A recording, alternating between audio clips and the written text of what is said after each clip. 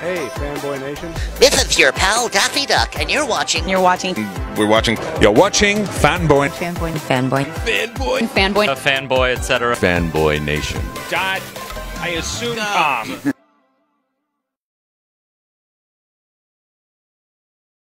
This film is making its world premiere on Saturday, October 14th at the Newport Beach Film Festival and has already received a second screening on Thursday, October 19th. We are talking about the film, The Man in the White Van, with the writer-director himself, Warren Skeels. How are you today? I'm great. Thanks, RC, for having me on. Listen, man, I'm thrilled to talk to you. I have been covering Newport Beach Film Festival since, I believe, year 2 of Fanboy Nation. So that's 2012 or 2013. And Wow. It's just kind of become a tradition to continuously cover this festival. So I'm thrilled for you. The guys at LegionM have always been great to me. So knowing that not only are you world premiering at Newport, but in association with LegionM is a great tie-in for everything. Yeah, no, LegionM has been such an advocate through the whole producing process. So it's really been a wonderful experience working with them and just getting to know, Paul and Jeff and David and Terry and Brandy and, Michelle and the whole squad there, top to bottom. Really, from the initiation of the project all the way through development, production, and post has really just been a great champion for the film and for seeing my vision through. So it really couldn't have been a better experience for me. This is a slight departure from what they normally do, whether it was like Kevin Smith's, last Jay and Silent Bob film, or, Mandy, where that was just like an action horror comedy at some point, to now a straight thriller. Yeah, they've also evolved. What's it like having a story, especially like this one, being told through LegionM, before we get into the details of the White Van itself? Look, LegionM is, I think, sort of, it's a fan-based studio, right? So they're always kind of tapping into their fan base to find out what's really of interest to them. What do they want to see? And I think that the idea, the allure of dealing with a true crime thriller, and one that certainly has a universal appeal to it because, at the root of it, it's really one of the original origin stories for where the fear, the kind of social consciousness of where the fear of the white van sort of derived from. So I think that had a lot to do with it, and certainly just wanting to branch into that genre in particular. Right, similar to the the Texas Chainsaw Massacre being based on a true story. Here we have The Man in the White Van, which is the same exact situation based on a true story. And these were legitimate fears of parents in the 70s and 80s. Oh, yeah. No, look, the 70s and early 80s were such a dark, we now look back on it as like this dark time because we looked at it in that period of time. I'm a kid, grew up in the 80s, and it was a period of time in which it was this idyllic world in which nobody really thought there was anything bad happening, especially in small towns like Brooksville, Florida, where, it was just basically family-run towns and businesses. And, the worst thing that happened was, the sheriff having to take the town drunk home on a Friday night when he got a little too worked up at the local bar or whatever, right? So, it was a world in which they didn't have security cameras posted out at every corner and every store. And, really evil men could operate in really unsuspecting ways and prey upon victims who just had no clue that they were operating in an area like Brooksville. And what was the desire to tell this particular story? Now, we've dealt with movies that talked about the Zodiac Killer and Son of Sam, but this was one that was never really touched upon till you decided to make The Man in the White Van. What was the catalyst for you to go, this was something that terrified me as a child and so many other Gen Xers, that maybe this is time to bring in this type of thriller? Sure. Yeah. So first off, I was having dinner with a producer and financier, a friend of mine, and I mentioned that I was working on a completely different project that was true crime thriller. And he said, oh, well, if you like that genre, you should really have a conversation with my wife and what she went through as a kid in Brooksville. So over a course of a couple of coffee meetings, she proceeded to share with me these really unsettling stories about her interactions with a white van. And that just opened up a world of interest for me. As a latchkey kid myself, I often rode my bike home from school or walked home from school. And, there was always, there was never like a sense of, oh, I'm in danger. And I never felt that growing up in a small town, but there was, one instance where I did notice a van sort of kind of parked ominously on a corner as I was walking by. And then as I moved forward 3 or 4 blocks, I noticed the van there again. And I just remember feeling like, you know what? I don't know what's going on here, but it doesn't feel right. And I feel like I need to take a shortcut through some people's yards to get back to my house. And now I never saw that van again. But it certainly connected to the story that was shared with me that day. And I just thought it's such a unique perspective because, most serial killer stories are told, with from the perspective of like an investigative reporter or a detective who's trying to solve the mystery of these crimes. And in our story, there is no investigative reporter. There is no detective, because the sad thing about this was that this killer was operating at a time where nobody was looking for these girls. Nobody knew what was happening until it was way too late. And so for our protagonist, Annie, she lives in a world where she's completely unaware of, the danger that really is to fall upon her. And this also is a tie-in, indirectly at least, with what's going on now with the human trafficking scandals that have finally been coming to light.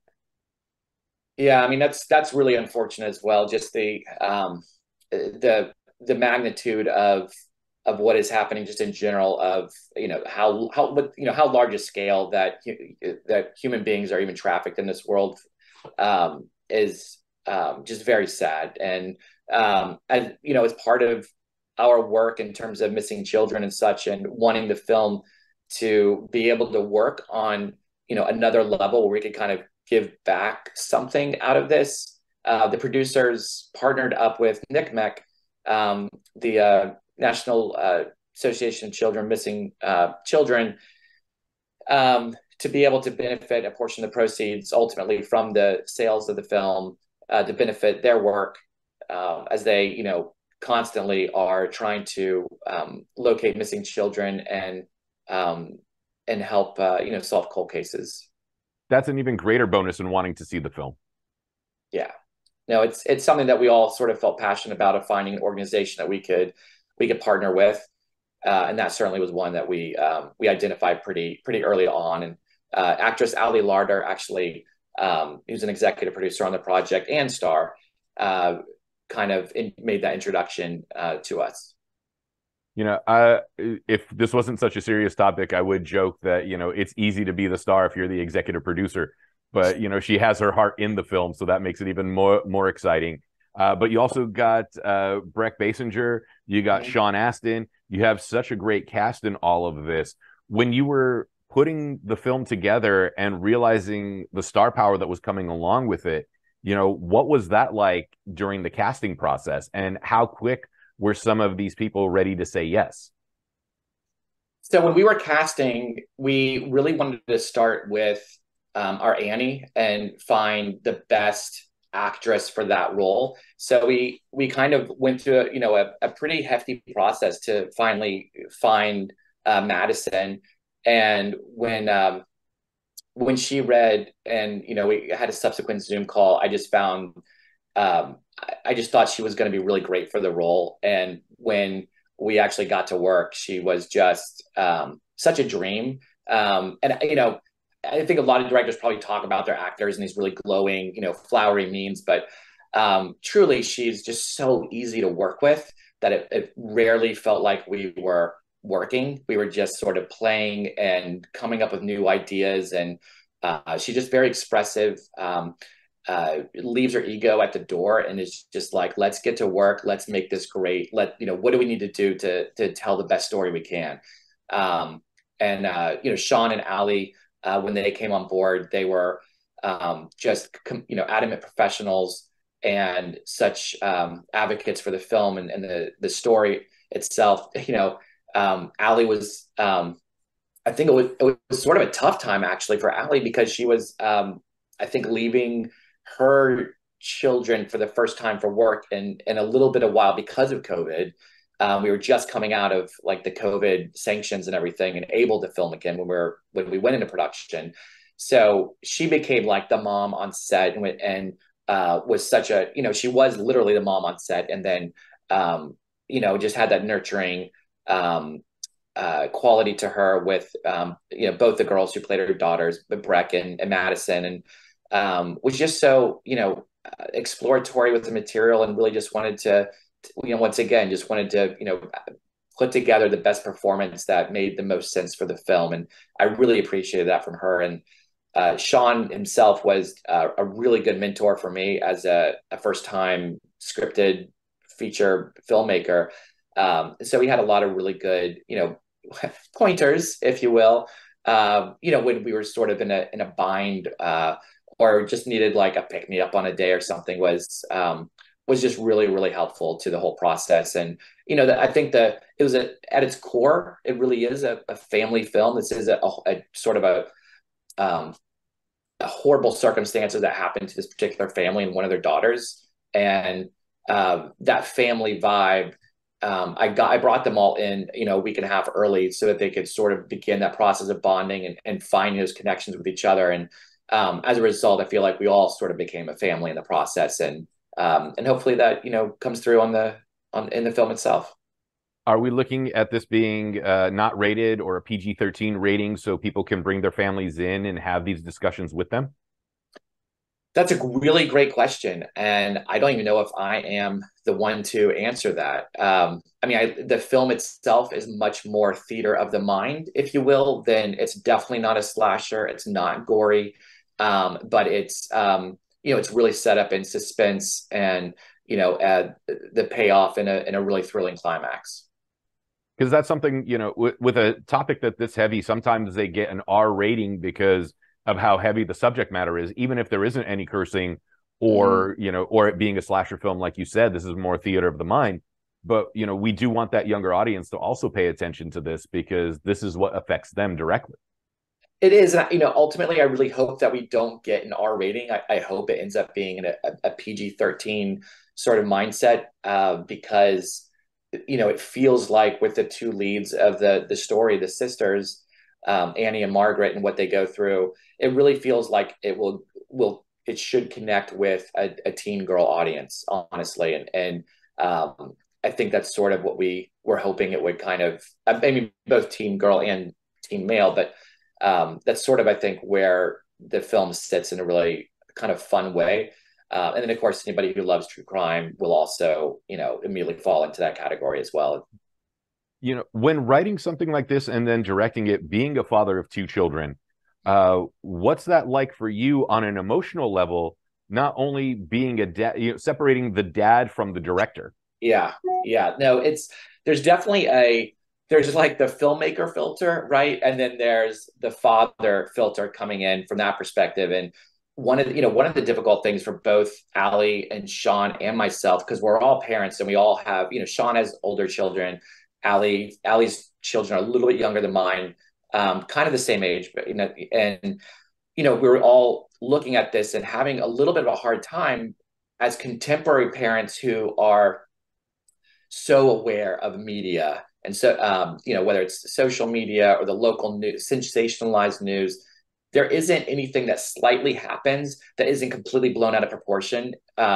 So, we come from like, our radars are so, up and ready to like find, to hunt down what is a possible danger for a child, where compared to the parents of the 70s, where they had no radar like that whatsoever. They're shipping us out in the early morning, and so waiting for us to come home at night for dinner, and we're drinking water out of a hose pipe at a school or someone's house, or wandering through forests, having fun with our friends, riding bikes, going places our parents never know we even went to, right? So it was a completely different time, and I think for the three of us, we sort of had to like readjust our sense of a radar, so that we could really sort of get the right mindset of these particular parents, who were, skeptical of what was happening to their daughter and really couldn't see it, because it really wasn't happening to them directly. Warren, I wish we had more time because I would have loved to have gotten into now social media being the white van in that same regard. But will you be at Newport Beach Film Festival promoting the film? I will actually be there. We're having our world premiere on October 14th at 7:30, I believe, the Triangle 3 Theater. And I will be there for a Q&A afterward. Really looking forward to sharing this film with an audience for the first time and being able to have a conversation afterward. The only thing I'll lead with here, or end with, I should say, is this is actually an open cold case that detectives are still working on after 43 years. And just last year, they were able to identify one of the two remaining Jane Doe bodies buried on the property.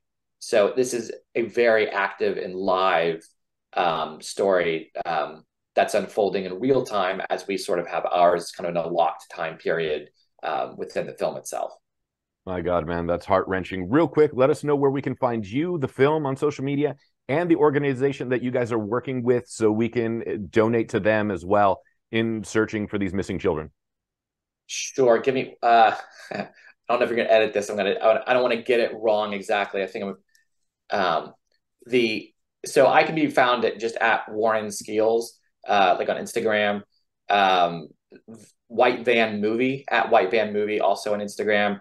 And the organization that LegionM and Garrison Film and Skeels Films have partnered with is NCMEC, which is the National Center for Missing and Exploited Children.